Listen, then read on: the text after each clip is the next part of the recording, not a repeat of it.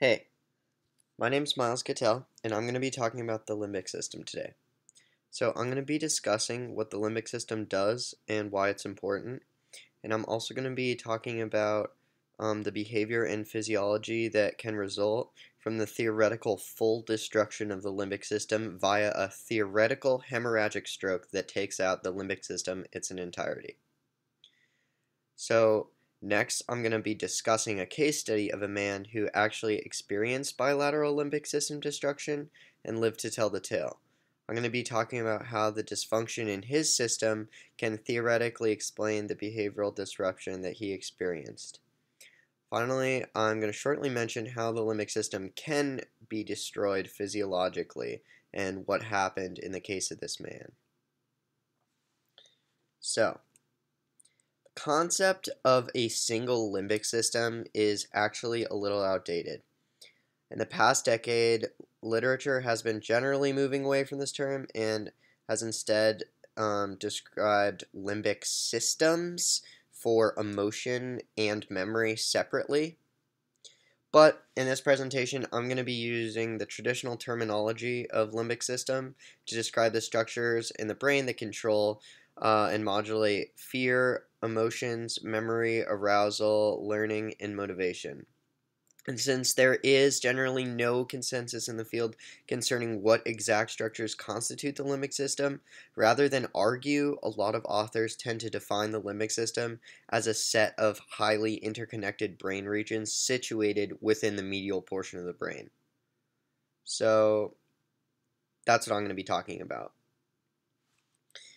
And so the limbic system in the traditional sense comprises a complex set of structures that lie on both sides of the thalamus under the cerebrum, as you can see in this little picture here.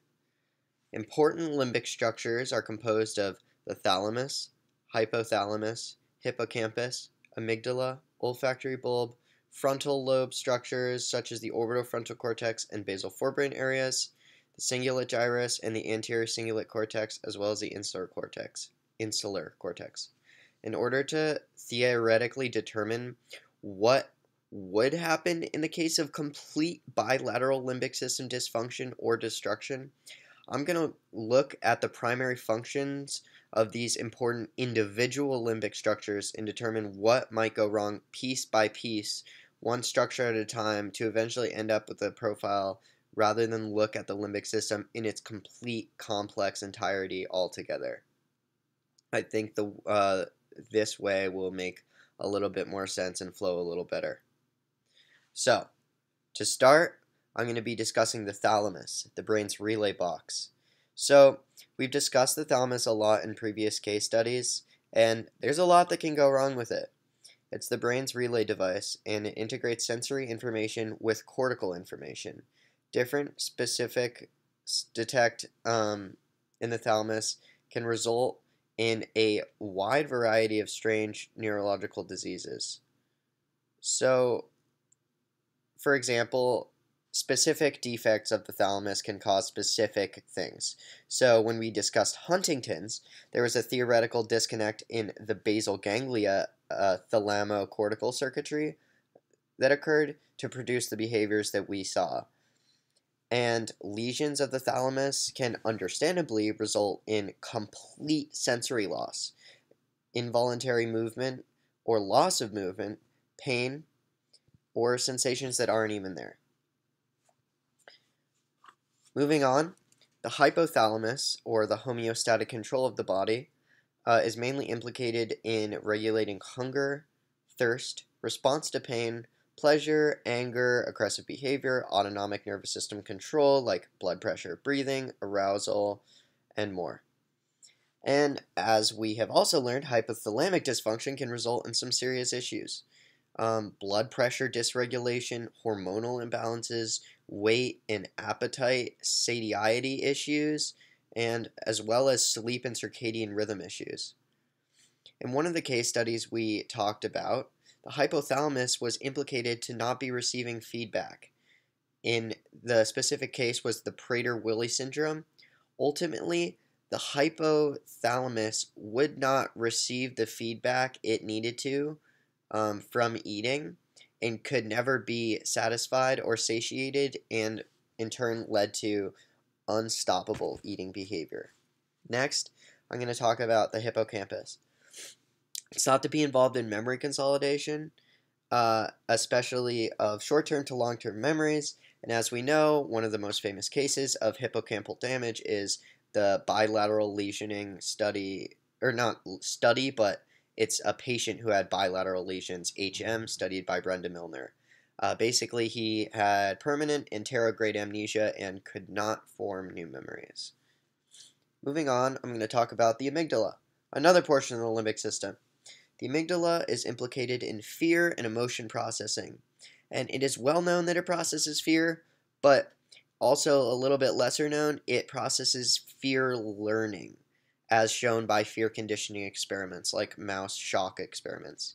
Some research shows the amygdala also plays a role in decision making.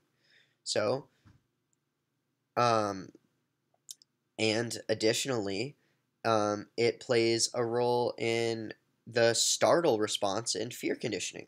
For example, when we discussed our jumping Frenchman study, portions of the amygdala were thought to mediate this enhanced startle response the lumberjacks were having. And like I mentioned, some research shows that the amygdala plays a role in decision making. Individuals with bilateral amygdala damage actually show decreased autonomic responses to reward and punishment, illustrating that the amygdala is an important player in decision making as well. Moving on, I'm going to talk about the olfactory bulb. It's responsible for smell reception because odorant receptors are found here. It's pretty straightforward. Without the receptors, we can't smell. But without it, we can affect hunger and satiety levels because it communicates to the thalamus and the hypothalamus.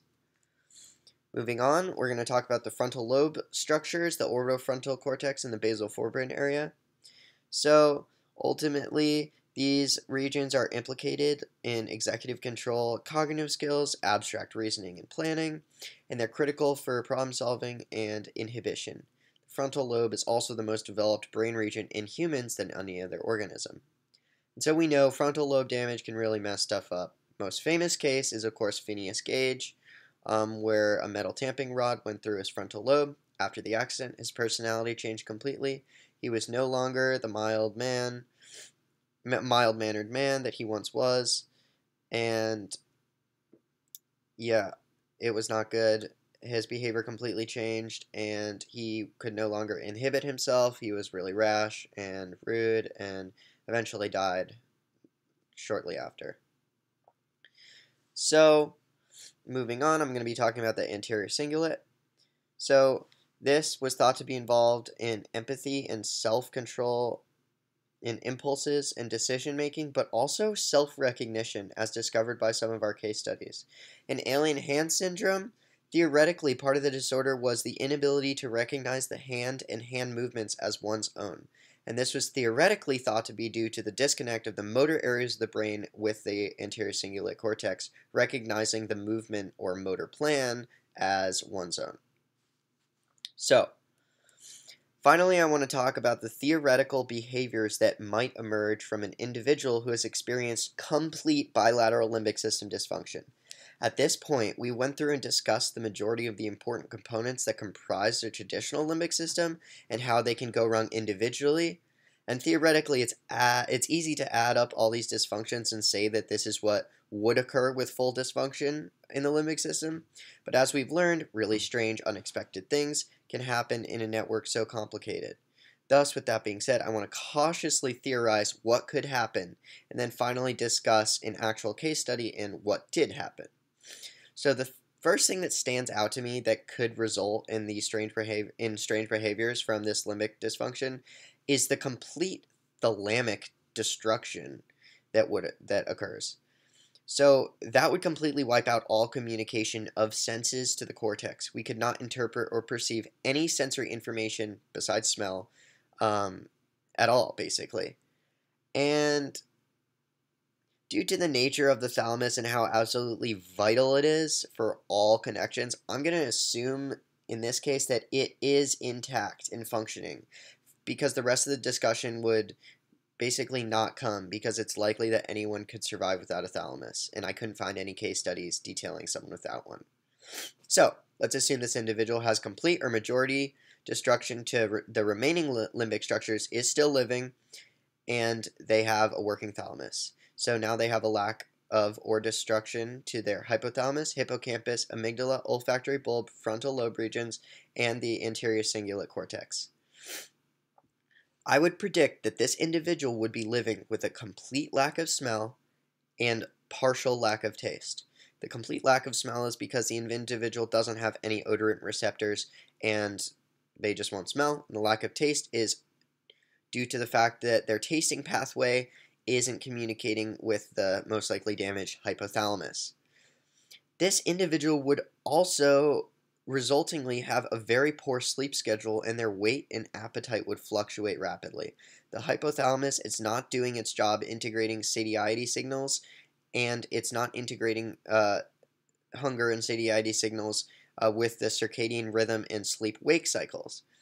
So this individual is not sleeping well and not eating right.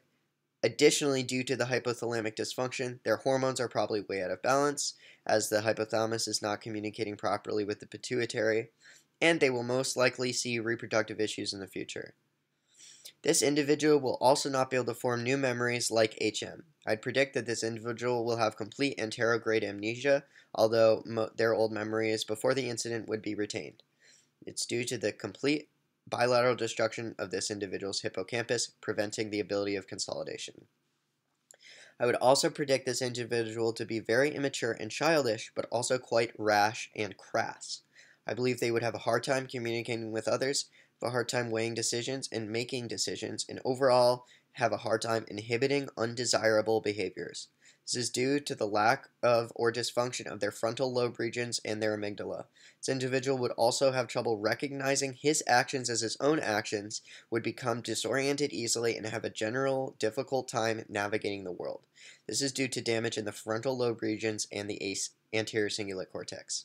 I would guess that an individual with this true condition would be unable to survive on their own and would require multidisciplinary care and treatment for the entirety of the rest of their most likely very short life. So, now I'm going to discuss an actual case study and the behaviors that resulted from this individual and why. So, Feinstein et al. Describes a patient known as Roger, who has been studying in his laboratory for over 14 years. Roger suffered bilateral brain damage encompassing a substantial portion of his limbic system. It occurred following an episode of herpes simplex encephalitis. It destroyed neural tissue bilaterally to the hippocampus, amygdala, parahippocampal gyri, temporal poles, orbitofrontal cortex, basal forebrain area, anterior cingulate cortex, and insular cortex. When Roger was discovered to have herpes simplex encephalitis, he was rushed to the hospital and in a coma for 9 days. He slowly stabilized and eventually was discharged. So what does Roger have? Roger has a severe anosmia, or lack of smell, and severe aghasia, or lack of taste. He also has dense global amnesia. He basically has no episodic memory for any events that have transpired over the past 3 decades, no memory of 9/11, and is bewildered when shown photos. No idea how much time has passed since his herpes encephalitis, has very little insight into his own condition. His sense of self seems certainly diminished, and it could be said that he doesn't remember what he doesn't remember.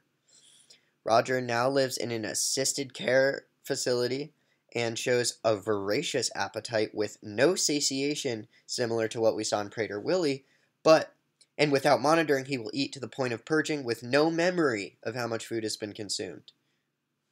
Despite this crazy amount of limbic destruction that's happened to Roger, he lived, and he has a normal IQ, above average attention, working memory, executive functioning skills, and a very good speech-language skill comprehension set.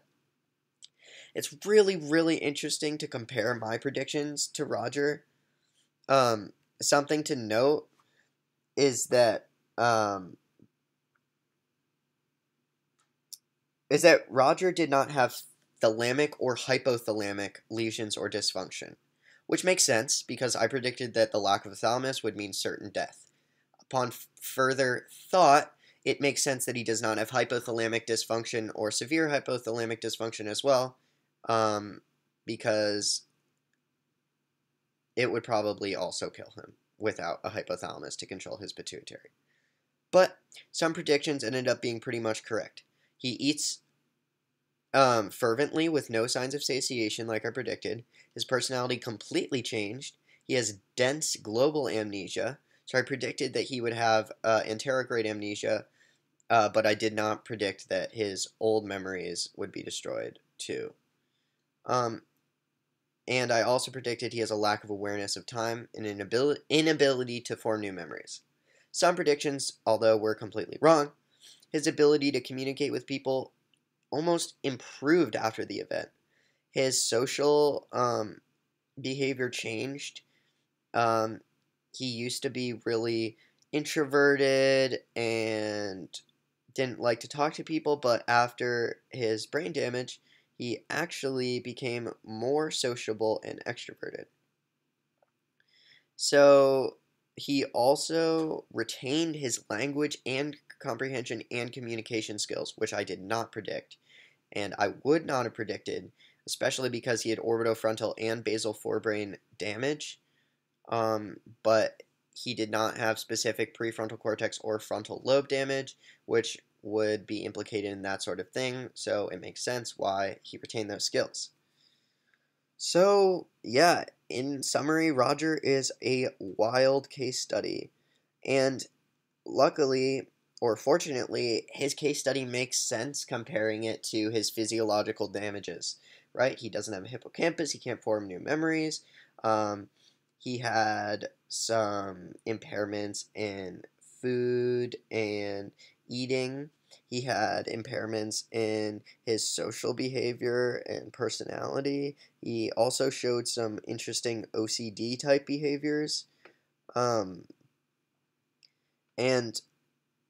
yeah, it's crazy how these things can come to be. I didn't even know someone's thalamus could be, or someone's limbic system could be completely destroyed, and I thought it was kind of a ridiculous case study to imagine someone's complete and utter limbic system destruction, so I did not expect to find a real case study.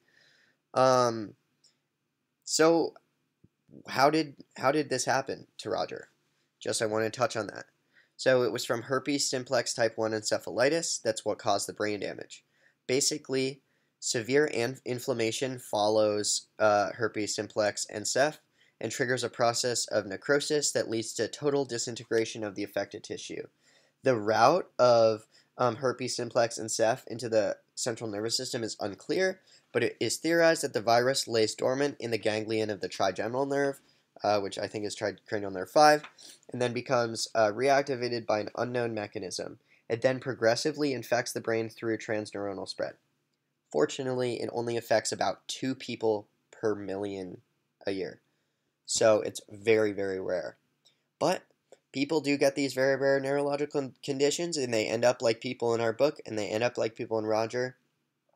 But fortunately, we have multidisciplinary care homes that can take care of people and prevent him from eating himself to death. So that is my presentation, and thank you for listening. Here are my references, and that's all.